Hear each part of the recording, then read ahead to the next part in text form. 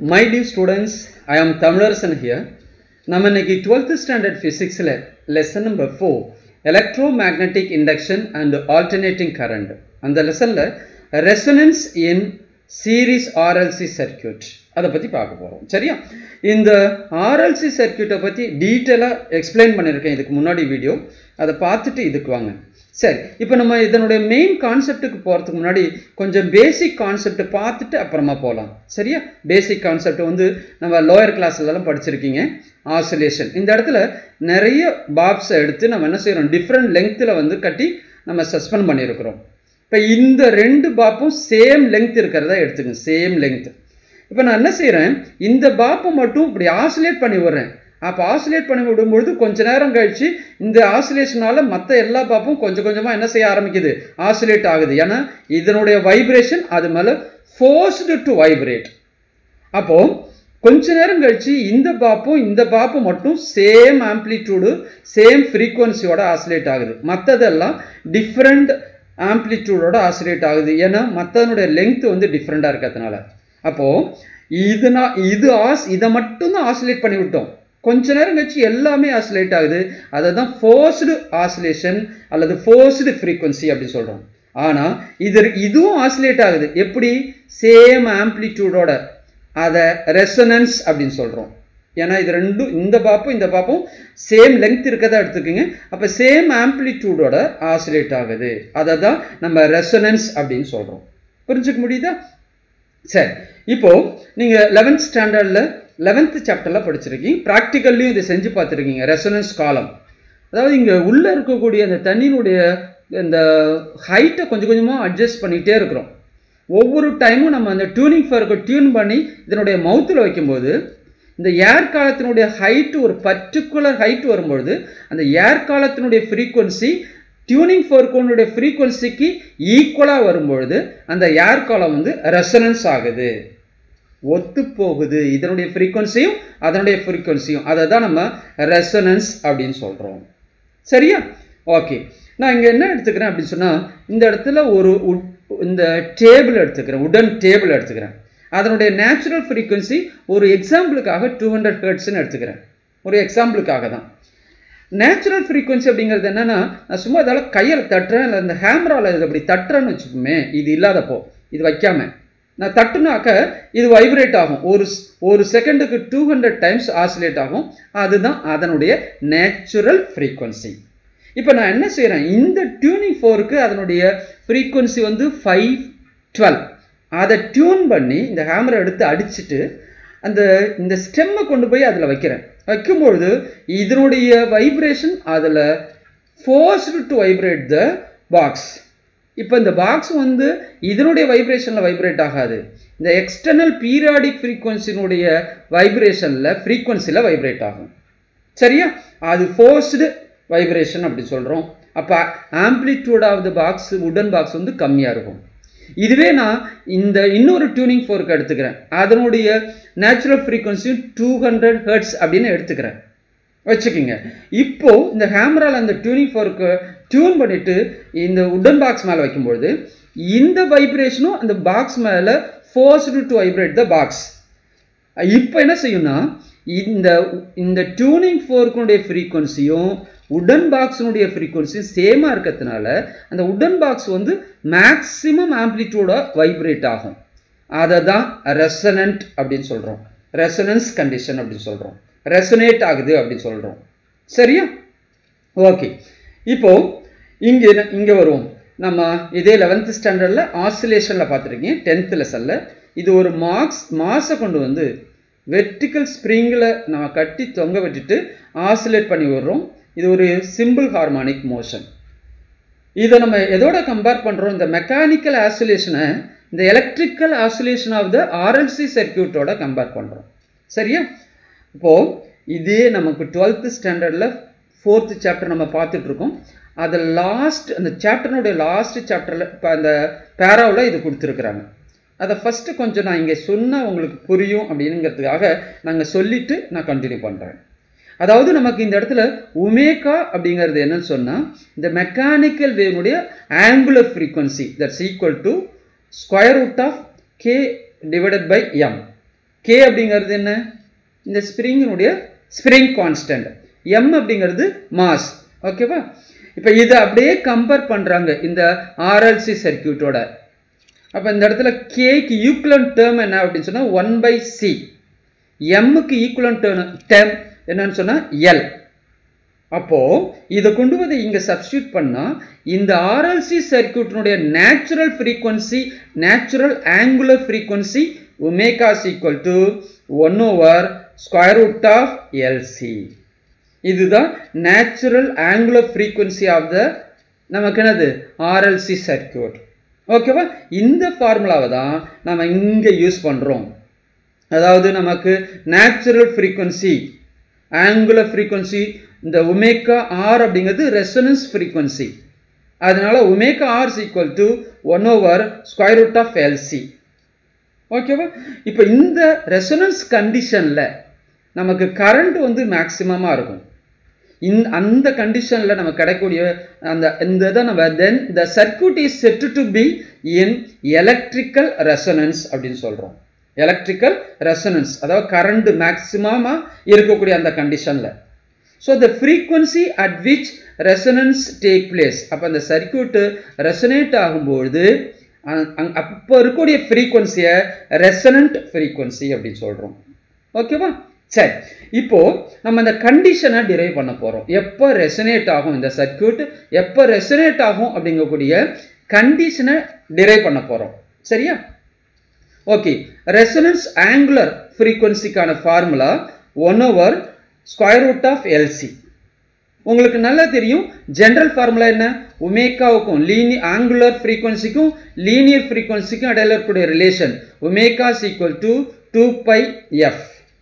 So அப்போ இந்த இடத்துல ஒமேகா ஆர் எடுத்துட்டு 2πfr அப்படிங்கிறத இங்கே கொண்டு வந்து சப்ஸ்டியூட் பண்ண பார்க்கலாம். சப்ஸ்டியூட் பண்ணா இதுதான் resonance linear ஃப்ரீக்வன்சிக்கான formula. That's equal to 1 over 2π square root of LC. ஓகேவா? இது ஆங்குலர் ஃப்ரீக்வன்சி, இது லீனியர் ஃப்ரீக்வன்சிக்கான ஃபார்முலா. சரி, ஸோ இந்த இடத்துல ஸ்கொயர் ரூட்டை நம்ம ரிமூவ் பண்றதுக்காக ரெண்டு பக்கமும் ஸ்கொயர் பண்ணுங்க பார்க்கலாம். இங்க ஸ்கொயர் பண்ணா என்ன கிடைக்கும்? Omega R square that's equal to இந்த பக்கம் ஸ்கொயர் பண்ணா நமக்கு இந்த ஸ்கொயர் ரூட் போயிடும். அப்போ 1 over LC மட்டும் கிடைக்கும். இதுல ஒரு சின்னதா ஒரு ஆல்ட்ரேஷன் பண்ணுங்க பார்க்கலாம். இந்த ஒமேகா ஆரை இந்த சைடு கொண்டு வரோம், ஒரு எல்லை இங்க கொண்டு போறோம். இங்க ஒமேகா ஆர் ஸ்கொயர் இருக்கு, அதுல ஒரு ஒமேகா ஆரை நியூமரேட்டர்ல இருந்து டினாமினேட்டர் கொண்டு வரோம். இங்க இருக்கக்கூடிய எல்லை நம்ம ஈக்குவலுக்கு அந்த சைடு கொண்டு போனா நியூமரேட்டருக்கு போவோம். செய்யலாமா? செய்யுங்க பார்க்கலாம். அப்ப இங்க வந்துருக்கு பாருங்க, இங்க ஒரு ஒமேகா ஆரை அப்படியே வச்சுக்கோ, இங்கேருந்து ஒரு எல் இங்க கொண்டு வந்தாச்சு. இங்க இருக்கக்கூடிய ஒமேகா ஆரை நம்ம ஈக்குவலுக்கு இந்த பக்கம் கொண்டு வந்துட்டோம். சரியா? ஏன் இந்த சேஞ்ச் செஞ்சிருக்கோம் அப்படின்னு பார்த்தா உங்களுக்கு நல்லா தெரியும். ஒமேகா எல் அப்படிங்கிறது என்னன்னு சொன்னா எக்ஸ்எல் இண்டக்டிவ் ரியாக்டன்ஸ். நமக்கு 1/ωc அப்படிங்கிறது என்ன? Capacitive reactance. அப்போ நம்ம இதை கொண்டு வந்து இங்க சப்ஸ்டிட்யூட் பண்ணா நமக்கு XL is equal to XC அப்படின்னு கிடைக்கும். இதை எடுத்துட்டு XL அப்படின்னு சப்ஸ்டிட்யூட் பண்ணியிருக்கோம். இந்த டேர்ம் எடுத்துட்டு XC அப்படின்னு சப்ஸ்டிட்யூட் பண்ணா நமக்கு இதுதான் condition. எதுக்கான condition? This is the condition for resonance in RLC circuit. இந்த RLC circuit resonate ஆகிறதுக்கான கண்டிஷன், ரெசனன்ஸ்க்கான கண்டிஷன். என்ன கண்டிஷன்? XL வந்து XC க்கு ஈக்குவலா இருக்கணும், இண்டக்டிவ் ரியாக்டன்ஸ் கெப்பாசிட்டிவ் ரியாக்டன்ட்க்கு ஈக்குவலா இருக்கணும். ஓகேவா? சரி, அப்ப இந்த இடத்துல நமக்கு XL XC க்கு ஈக்குவலா இருக்கணும். இதை எப்படி அச்சீவ் பண்றது அப்படின்னு சொன்னா by varying the frequency of the applied voltage. இந்த AC சோர்ஸ்னுடைய frequency-ய நம்ம கொஞ்சம் கொஞ்சமா மாத்திட்டே வந்தா ஒரு பர்టిక్యులர் கண்டிஷன்ல நமக்கு இந்த ரெசனன்ஸ் கண்டிஷன் கிடைக்கும். ஓகேவா? சரி, இப்போ நம்ம கிராஃப் பார்க்கலாம். சரி, இப்போ இந்த இடத்துல x ஆக்சிஸ்ல frequency-யும் y ஆக்சிஸ்ல அந்த சர்க்யூட்ல ஃப்ளோ ஆகக்கூடிய இன்ஸ்டன்டேனியஸ் கரண்ட்டையும் எடுத்துக்கிட்டு கிராஃப் போடுறோம். இப்போ இதுல ரெண்டு கிராஃப் போட போறோம். ஃபர்ஸ்ட் இந்த ஸ்மால் ஆர், ஆர்னுடைய வேல்யூ ஸ்மால், அதாவது இந்த ரெசிஸ்டன்ஸ்னுடைய வேல்யூ ரொம்ப கம்மியா எடுத்துட்டு போறோம். அப்போ ஆர்னோட வேல்யூ நான் சும்மா ஒரு எக்ஸாம்பிளுக்கு 0.1 ஓம்னு எடுத்துக்கிறேன்னு சும்மா ஒரு எக்ஸாம்பிளுக்கு அப்படி எடுத்துக்கிட்டு நம்ம போடுறேன். இப்போ இதனுடைய ஃப்ரீக்வன்சி சேஞ்ச் பண்ணுறேன். அப்போ இந்த இடத்துல ஃப்ரீக்வன்சி நம்ம வீட்டுக்கு வரக்கூடிய ஏசி கரனுடைய ஃப்ரீக்வன்சி 50 ஹெர்ட்ஸ். ஃப்ரீக்வன்சியை மாற்றுறதுக்கு நம்மள்ட்ட ஒரு டிவைஸ் இருக்குது, ஆசிலேட்டர்னு ஒன்று இருக்குது. அப்போ நம்ம அந்த மாதிரி ஒரு டிவைஸை வேரியிங் ஃப்ரீக்வன்சி சப்ளை பண்ண மாதிரி ஒரு சோர்ஸை எடுத்துக்கிட்டு நம்ம ஃப்ரீக்வன்சியை நம்ம என்ன செய்கிறோம் 0, 10, 20, 30, 40, 50 அந்த மாதிரி கொஞ்சம் கொஞ்சமாக கிராஜுவலாக ஃப்ரீக்வன்சியை இன்க்ரீஸ் பண்ணிகிட்டே இருக்கும். அப்போ இன்க்ரீஸ் பண்ணி ஒவ்வொரு ஸ்டேஜ்லேயும் அதனுடைய இன்ஸ்டன்டேனியஸ் கரண்ட் 10 வச்சுட்டு இன்ஸ்டன்டேனியஸ் கரண்ட், 20 வச்சுட்டு அதனுடைய இன்ஸ்டன்டேனியஸ் கரண்ட். நான் சொல்கிற வேல்யூ எல்லாமே சும்மா எக்ஸாம்பிளுக்கு தான், கான்செப்டை புரிஞ்சுக்கிறதுக்காக தான். ஓகேவா? சரி, அப்போ இந்த இடத்துல ஒரு பர்டிகுலர் ஃப்ரீக்வன்சியில் நமக்கு கரண்ட் வந்து மேக்சிமமாக இருக்குது. அப்போது நமக்கு இந்த இடத்துல கரண்ட் வந்து மேக்சிமமாக இருக்குது, நமக்கு இந்த சர்க்யூட்டில் வந்து மேக்சிமமாக இருக்குது. அப்போது நமக்கு இம்பிடன்ஸ் வந்து மினிமமாக இருக்கும். இம்பிடன்ஸ் அதாவது இந்த மொத்த 3 டிவைஸினுடைய மொத்த இம்பிடன்ஸ் வந்து அப்போசிஷன் வந்து இம்பிடன்ஸ்னு சொல்கிறோம். அது வந்து எதுக்கு ஈக்குவலாக இருக்கும்னா ரெசிஸ்டன்ஸை மட்டும் டிபெண்ட் பண்ணியிருக்கும், ஈக்குவலாக இருக்கும் ரெசிஸ்டன்ஸ்க்கு. சரியா? அதுதான் மினிமம் வேல்யூ. அப்போது அந்த சர்க்யூட்டினுடைய ரெசிஸ்டன்ஸ் கம்மியாக இருக்கும்போது, இம்பிடன்ஸ் கம்மியாக இருக்கும்போது கரண்ட் வந்து மேக்சிமமாக இருக்கும்.